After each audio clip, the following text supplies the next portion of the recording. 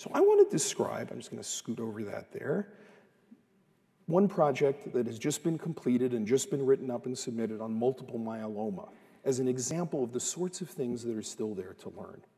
So multiple myeloma, about 20,000 new diagnoses per year in the United States. It's a malignancy of plasma cells, and it's characterized by massive secretion of immunoglobulins. And that massive secretion of immunoglobulin proteins is relevant, and we'll come back to that in just a moment.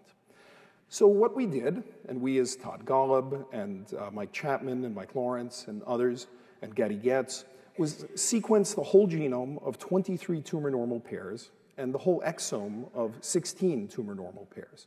So the landscape looks like this. There's about 3 mutations per million base. It's a little higher than the average of about 1 that you see in many cancers, but lower than what you see in others like melanoma. There's about 35 non-silent amino acid changing coding mutations. And there's about 21 on average chromosomal rearrangements per sample. And you get some genes that have 1 mutation. In fact, most genes have at least 1 mutation somewhere. About 100 genes have 2. 3 genes have 3 mutations, 3 genes have 4, et cetera.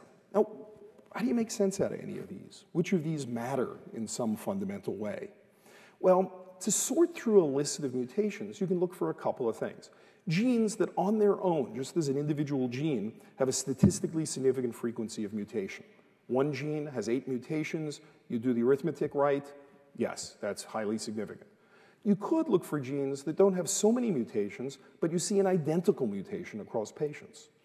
Or you could have genes that have a known role already in cancer, using here a hypothesis-driven approach. And then you can also look at not individual genes, but sets of genes, and ask, are there too many mutations in this set? So those are your tricks. For individual genes with statistically significant frequencies of mutation, you have to correct for the size of the gene, the base composition of the gene, set some false discovery rate. And when you do that for this multiple myeloma data set, this is what you see. You find 10 highly significant genes. 4 are previously known, NRAS, KRAS, P53, CCND1. 6 are new. How do we know that these are real? Well, that they're important. One easy way is you can assign every mutation a functional significance based on how much it changes a conserved amino acid and in what way.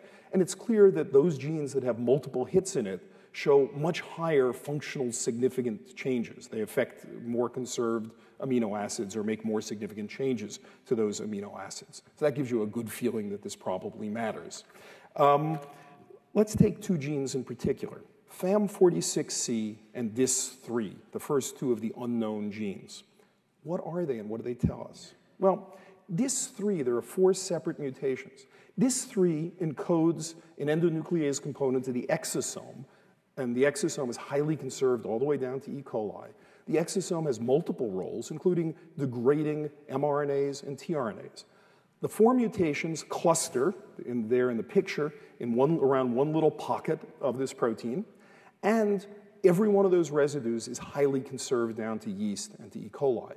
In fact, 2 of these 4 mutations have been made in yeast and E. coli, and we know their function. 2 of them, just adventitiously, have been made. One of them leads to the significant accumulation of initiator tRNAs. And it's known from separate experiments that relatively modest increases in initiator tRNAs are capable of transforming fibroblasts. The other is known to completely abolish the exonuclease activity. And so the hypothesis here is that DIS3 increases protein translation through increasing the initiator tRNA and through the loss of the exonuclease activity that degrades RNA. So that's a hint that protein translation may be affected. FAM46C, 5 mutations, what is it? If you type it into PubMed, it comes back 0 instances found in PubMed. But if you just take its gene expression pattern across tissues and run it against all other genes, it's a slam dunk match in its gene expression pattern for all the genes involved in the ribosomal protein module. It is perfectly co-regulated with ribosomal proteins. What it does, I don't know, but I'd bet very good money this is involved in ribosomal proteins. And if we take together DIS3 and FAM46C, We also see single mutations in a ribosomal protein gene, ribosomal protein 10, in the ribosomal protein kinase S6, in initiation factor 3A, in XBP1 that is involved in the unfolded protein response, and in which mouse mutations actually cause multiple myeloma, but mutations have not previously been identified, and in LRRK2, a gene known in Parkinson's disease, and it's involved in phosphorylating initiation factor 4E, binding protein. So there's a whole story here about protein translation and stability that emerge from those mutations, and now lots of hypotheses and lots of work to do. Now, you could also look for any instances where you see exactly the same mutation occurring twice, and that indeed occurs too. IRF4, interferon regulatory factor 4, has mutations in 2 cases, and they're the identical mutation, a K123R mutation, which is a hallmark of kind of a gain of function in many oncogenes. Never been previously reported in multiple myeloma, but recently it was proposed to be a potential oncogene in multiple myeloma based on shRNA screens that knock out the gene and have selective lethality to myeloma lines, but not to other cancer cell lines. Now, IRF4 regulates PRDM1, which is a transcription factor involved in plasma cell differentiation, and 2 of our patients have mutations, this time different mutations, in PRDM1. So there's another story that emerges in there. Then there's just genes that play known roles in cancer. Single instances, but not statistically significant on their own, but you shouldn't turn your nose up at them. BRAF. There's a BRAF mutation in one of the patients.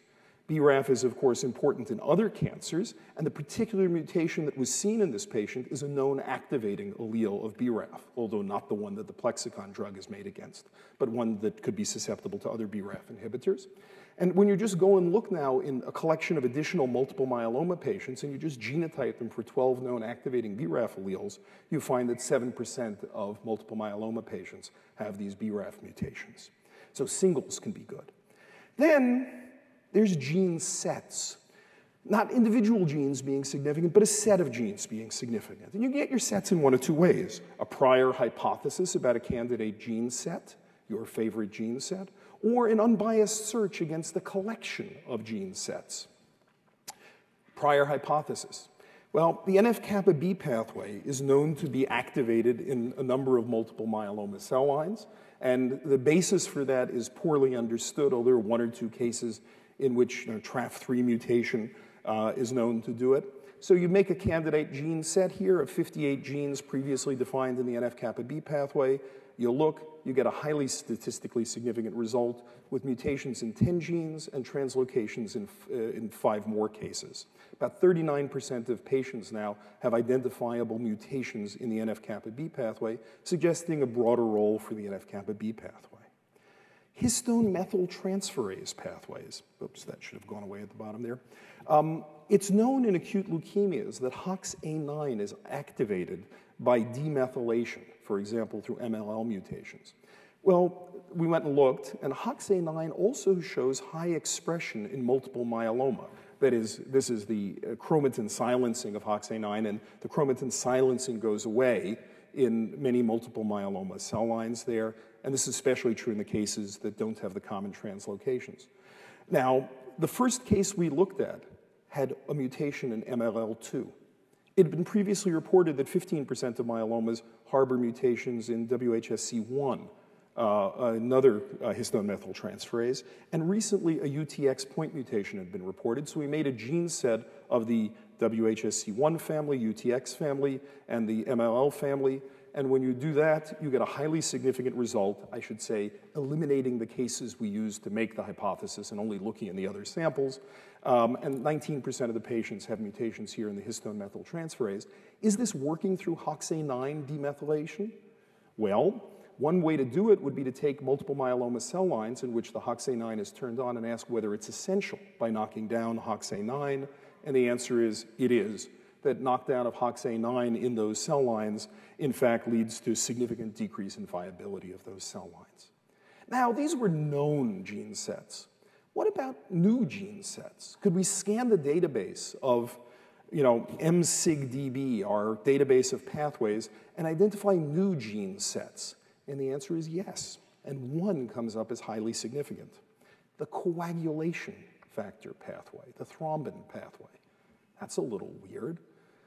Thrombin is supposed to be around to make clots and things like that. What's it doing here? And, but yet 16% of cases have mutations in the thrombin pathway here. Well, thrombin, in addition to causing clots, is mitogenic through the PAR1 receptor and possibly other receptors. And so the hypothesis here, not proven by any means, but highly significant, is that this may be acting, at least locally, by increasing the amount of thrombin and then having an automitogenic effect through that. Anyway, these are the kinds of things that emerge by looking at it. You get all sorts of biological insights, known mutations in genes you're not at all impressed by, KRAS, NRAS, P53, all kind of obvious. But lots of new things emerge, or deeper pictures of a lot of other things emerge. And of course, since we have 20-odd whole genomes, you could even look at non-coding regions and ask, any non-coding regions emerge? And the answer is yes.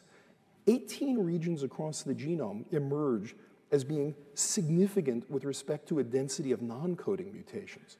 4 of these occur in genes that themselves have point mutations in their coding regions.